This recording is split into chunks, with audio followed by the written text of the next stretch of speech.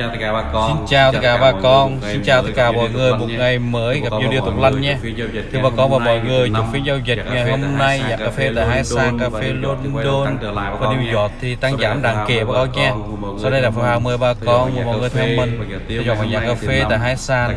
Giá cà phê và giá tiêu ngày hôm nay tại địa phương các tỉnh xem thử rồi ra sao bà con nhé. Thưa bà con, sau đây là bằng giá cà phê sàn London chúc phiên giao dịch ngày hôm nay ngày thứ năm. Giá cà phê tại sàn cà phê Robusta thì quay đầu tăng mạnh trở lại bà con nhé.